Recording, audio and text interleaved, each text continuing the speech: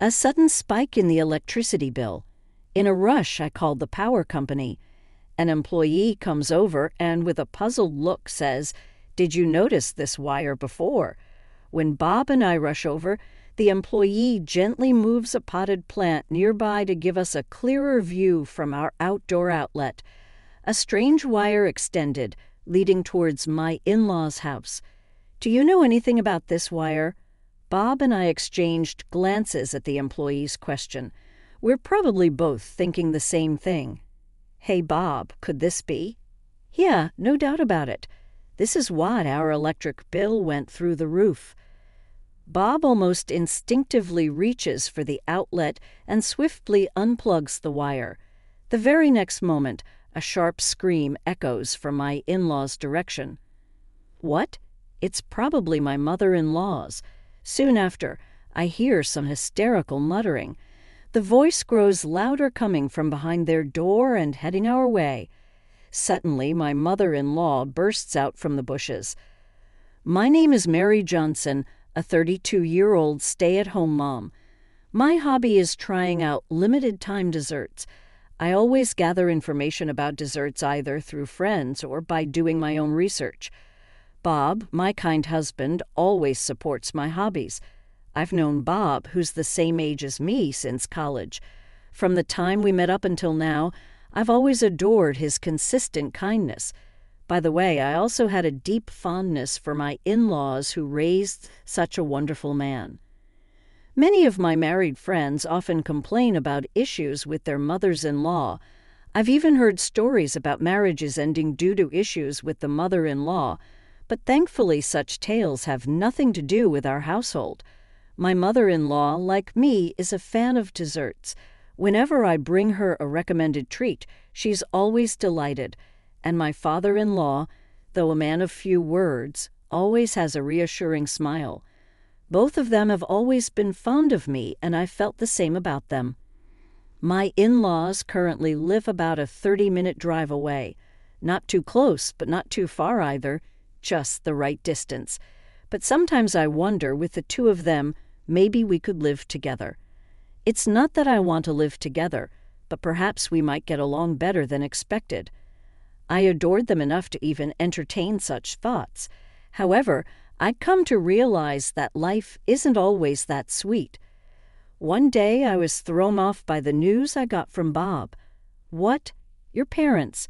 Turns out my in-laws were moving into the vacant house next door. I had always assumed they owned their place, but it seems they were actually renting. Their house had gotten old, so it appears they were considering moving when they found out about the empty house next to ours. They jumped on the opportunity. It is a sudden short-distance habitation. I was immediately consumed by anxiety. Up until now, I've gotten along with my in-laws without any issues. I wonder if it'll be okay. Living next door means that if we're up for it, we can see each other every day. I do like my in-laws, but to be honest, seeing them daily is a bit much. But it's not like I can suddenly say that it's too close and not to move here. Actually, when we heard about the move, Bob gently advised his parents, "Maybe you shouldn't." But they didn't want to hear it, saying, "We get along so well now. It'll be fine. I thought we could even live together." I want to smack my overly optimistic self for thinking that way. As my anxiety grew, my in-laws moved in. We greeted them cautiously, but at first, things seemed okay. We maintained a good distance and set some boundaries. But as they started to feel more at home, my mother-in-law began to push boundaries like never before. She was acting out every single, "Don't do this" behavior you hear about in the grapevine. Dropping by without calling ahead became her usual, and once she's in, she'd act like it was her own house. And not only that, it was like they were checking our every move. Then on the day my mother-in-law paid an unannounced visit and checked on our dinner, she said something outrageous. "Hey, Mary, I've been thinking. Maybe you could stop locking the door." What? I couldn't believe my ears. Can you believe it? In this day and age, my mother-in-law is suggesting I leave our house unlocked. Not locking the door means not knowing who could walk in at any time. That's just not comforting. It's obviously a bad idea. Ever since my mother-in-law moved nearby, even the doorbell ringing makes my heart race. Now, there's the possibility she could just walk into our home without us even knowing. I'm certainly not okay with that, with how things are lately. I've got to admit, not locking the door feels kind of scary. Trying to keep things light, I declined with a smile, but she frowned and replied, "Oh, Mary, you're such a warrior. But don't fret, I'll tell our neighbors to look out for you, and don't forget your father-in-law and I are here too. We'll be popping in frequently." I understand her words come from a good place, and I appreciate that. That's why I couldn't bring myself to tell her how burdensome her frequent visits had become. But everyone has their limits. Last week, it felt like she had perfect attendance at our home.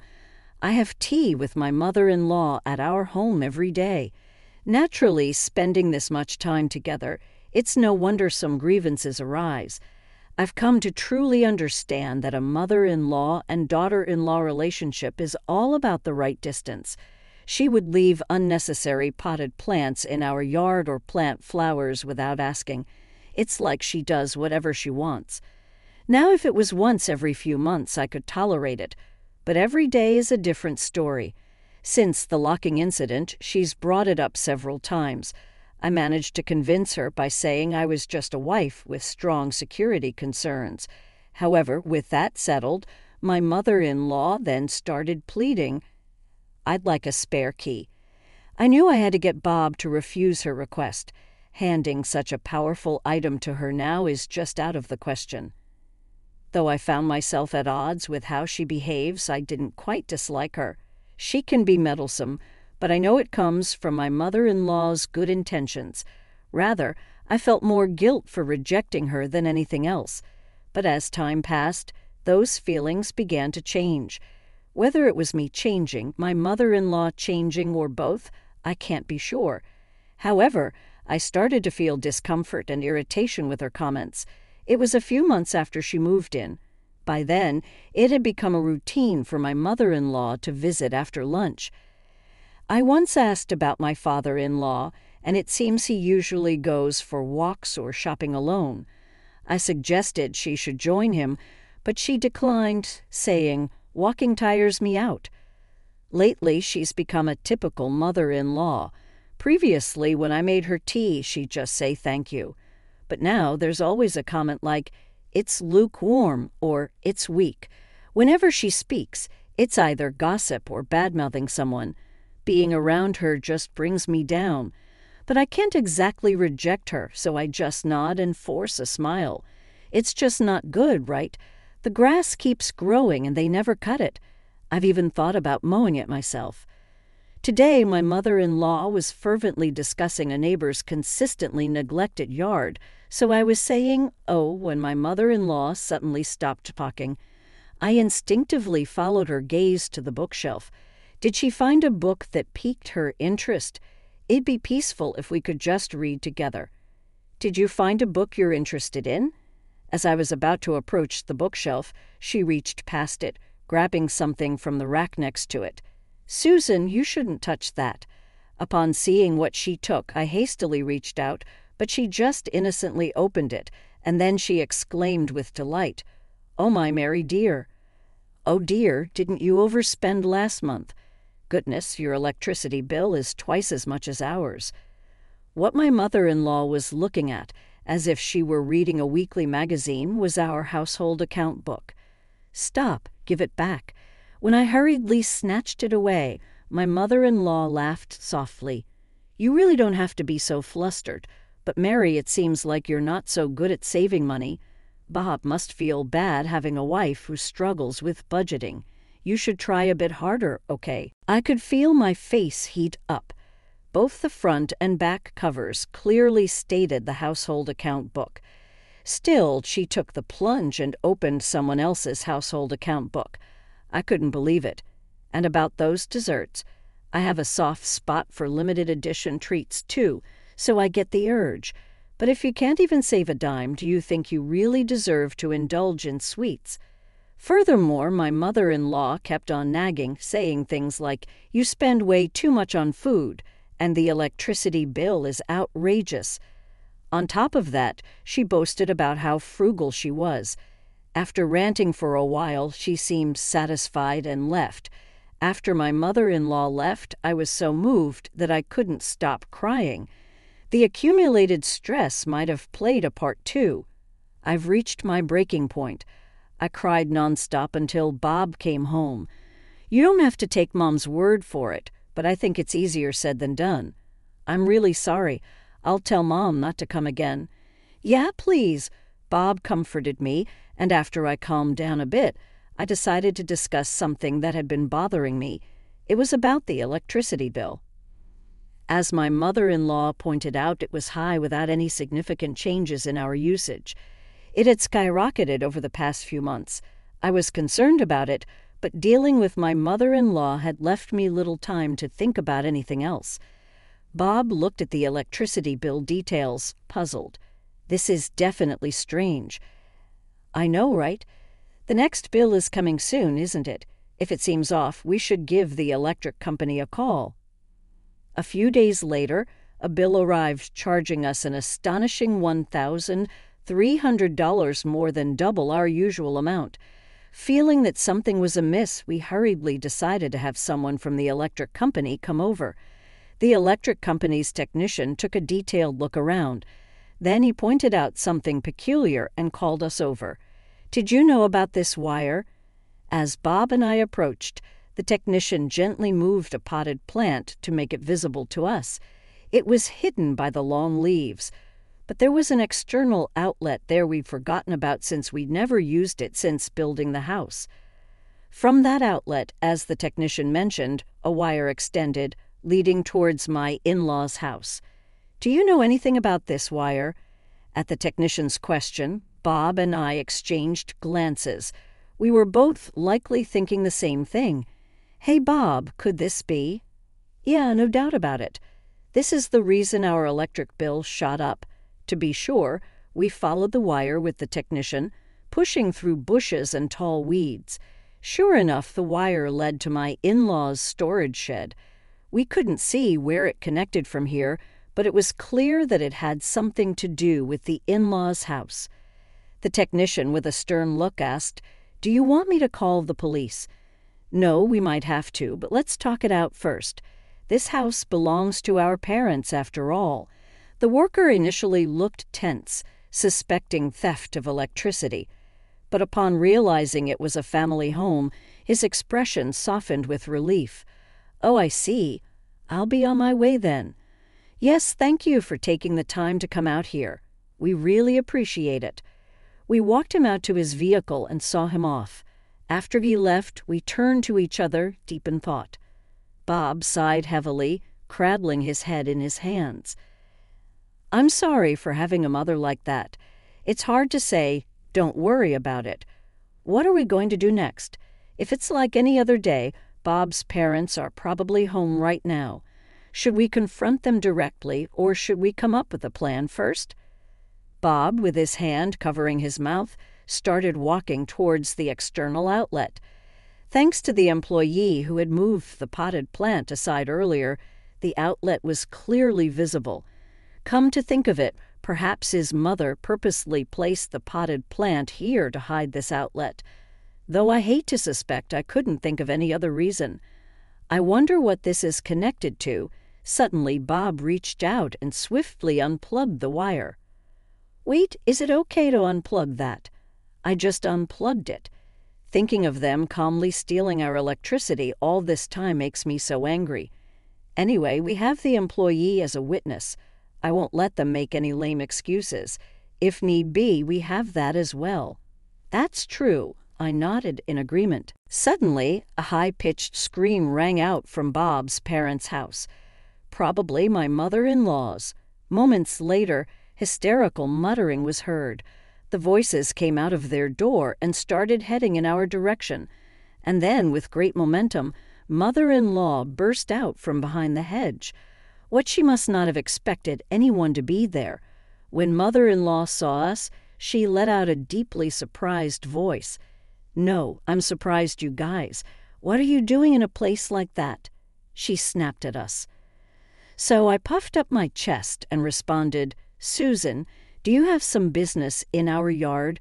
You seemed pretty flustered, didn't you?" "Well, that's—" She looked away, visibly uncomfortable. Beyond her, Bob was holding onto the removed wire firmly. When my mother-in-law exclaimed, "Oh," she tried to snatch it from Bob's hand. Bob twisted away, hiding the wire behind his back. "Hey, what are you doing?" "No, that's what I should be asking you." Bob thrust the wire in front of her face and said, in a deep, serious voice, "This was plugged into our outlet, you know," emphasizing the "er." My mother-in-law's eyes darted around for a moment. Then she looked upwards defensively. "So what? Do you know where this wire goes?" "I have no idea. Just plug it back in now." "Things are a mess here since you pulled it out," she said, panicked. How can she ask to plug it in without even knowing where it's connected to? Plus, she's basically admitting she suffered because it was unplugged. It's almost like she's confessing that she did it, but my mother-in-law didn't seem the least bit guilty. She was just completely panicked. I knew why she was so flustered. Standing next to Bob, I smiled reassuringly. "Susan, please calm down. How can we plug in a wire when we don't know where it leads? This is our outlet, isn't it? It's no big deal to plug it in, it's just for a moment, so please." "Oh, Susan, remember what you told me. Not to waste even a bit of electricity," saying how Bob was unfortunate to have a wife who couldn't even save on electricity. Well, she started to fidget. "I won't make it in time." I heard her mutter under her breath. "What time is it now?" "Well, it's 9:57. "Oh no, I'm done for."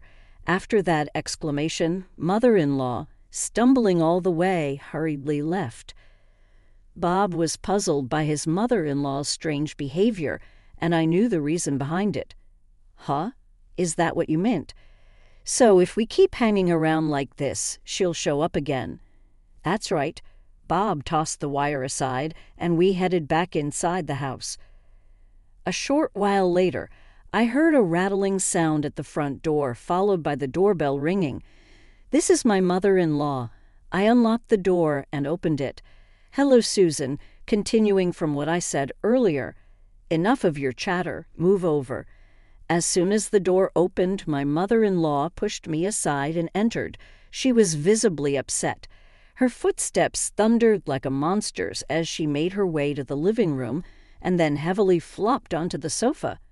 Bob was in the living room, furrowed his brows with a puzzled expression, and was about to speak, but my mother-in-law was a tad quicker.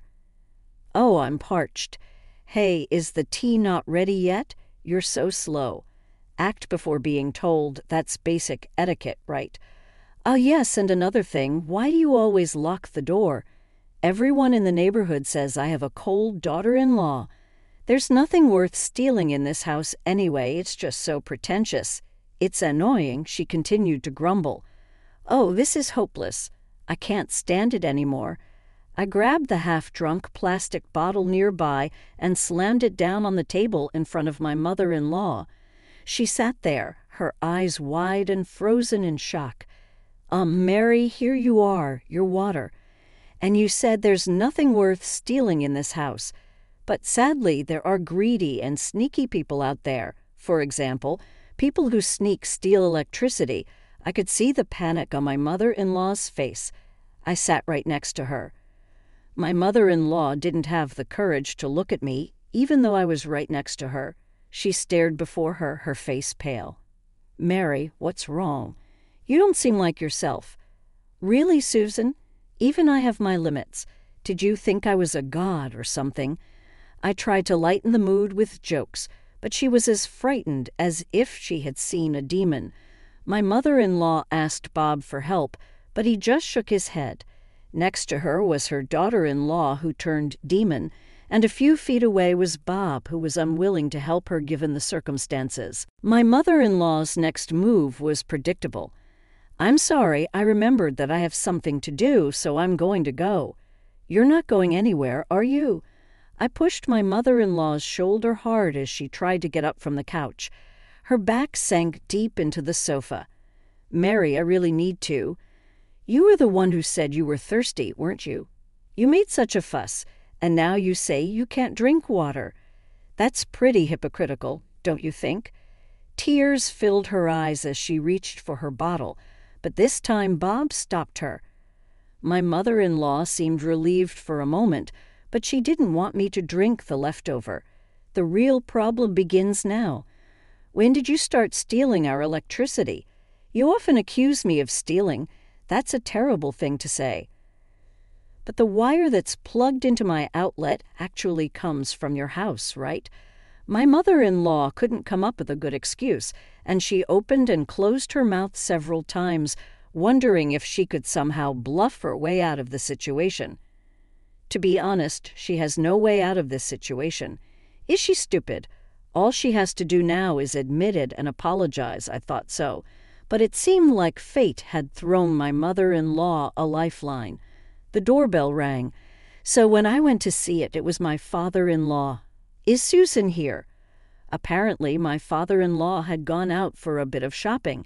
When he returned home, the front door was not locked, and the TV was still on, but his wife was nowhere to be seen. He must have been worried. Seeing her lifeline, my mother-in-law ran to him, tears streaming down her face. My father-in-law seemed quite embarrassed by his wife's distraught appearance. That's when Bob stepped in and explained everything from the start. After thinking for a while, he began to speak slowly. Isn't there some kind of mistake? Of course, he would find it hard to believe that his own wife had been secretly stealing electricity from their son's house. Then, who did the wiring? Do you think a complete stranger would go through the trouble of connecting someone else's wiring to another person's house? My father-in-law crossed his arms and was deep in thought. He nodded and said, "Let's go and have a look first," and stood up. But my mother-in-law exclaimed, clearly flustered and trying to intervene. However, my father-in-law asked Bob to show him what was happening and walked towards the power outlet. The wiring seemed to trail off into a storage shed and couldn't be seen from where they were. When my father-in-law investigated and returned, the color had drained from his face. "I'm so sorry. I truly am. Apologize to them now," and my mother-in-law was like, "I'm sorry," just like a child. My father-in-law said the wires went to the battery and were connected to my mother-in-law's computer via an extension cord. The battery was purchased when she moved to a new house. Not only during emergencies, but apparently a salesman told her that it's cost-effective to store electricity during the cheaper nighttime hours and then use it during the day. And my mother-in-law actually did it. She used the house's electrical outlet to store electricity at night and used it in her home during the day. At first, that was all she did, but her extension cord had an unused socket, so she apparently started plugging in her computer and other home appliances. Eventually, she started receiving electricity from our house all day, not just at night. My mother-in-law justified her actions by saying, "I heard it was more economical." Naturally, I was annoyed that she was stealing the electricity without permission. But what made me even more angry was that despite my mother-in-law's constant criticism and belittling towards me, she was lying the entire time. "You often said how Bob is so unlucky to have a wife who can't save money, and how I buy sweets but can't even save a dime, didn't you? That's true, isn't it? Her lack of remorse was considerable. Just saving money on your electricity bill by using someone else's electricity doesn't mean you're saving money. That's just theft," I continued further. "And just so you know, I won't let this slide just because we're family. If you don't sincerely apologize, we'll have no choice but to involve the police." My mother-in-law looked surprised for some reason. Did she think she could pull it off? What a wife you are. Are you saying that you would betray me, your own family? Don't twist things. We're a family, and we just want to make sure things are right. I took out my phone. "Evidence? You have no evidence. With all this evidence, do we need more? If so, let us provide you with something more conclusive. I pointed towards the roof. My mother-in-law strained her eyes to see, then her face paled. Yes, our house had security cameras installed by sheer coincidence. The area around the outlet was within the camera's range. My mother-in-law let out a soft "ah" in distress. Is this enough proof? Oh, one more thing. Is there more? Today was the release date for the limited edition dessert, so you were in a really big hurry, right? No way, I flashed her a cheeky smile. Yes, I had a friend buy it for me, so I was able to secure it safely. If you hadn't been so obsessed with siphoning electricity, you might have been able to buy it online. What a shame. My mother-in-law fell to the ground, trembling and helpless. After talking with Bob, we decided not to report my mother-in-law to the police. She admitted her wrongdoing and we had evidence. But it was more troublesome than anything, and since she was our family, there was a chance that it would be ignored. Instead, we decided to have my in-laws pay for the electricity used and additional compensation for the inconvenience. Living in close quarters meant things were bound to get awkward, but that determination was necessary for my peace of mind. My in-laws seemed to feel the tension as our interactions decreased. One day we received some happy news. They were returning to their old house. Apparently, rumors of electricity theft were being spread, especially about my mother-in-law. She got quite upset and started crying, saying she wanted to go back to her previous house. By the way, I thought that my mother-in-law had good relations with her neighbors, but it turns out that she did not. She was just being treated like a fragile object. After paying us and the moving expenses, my in-laws were left lamenting that they were out of money. However, we're absolutely not going to help them out. I hope they cut back on their beloved sweets and manage on their own. On the other hand, now that my mother-in-law is gone, I've been living life to the fullest every single day. Our electric bill has significantly reduced, and I'm currently debating which dessert to treat myself to next.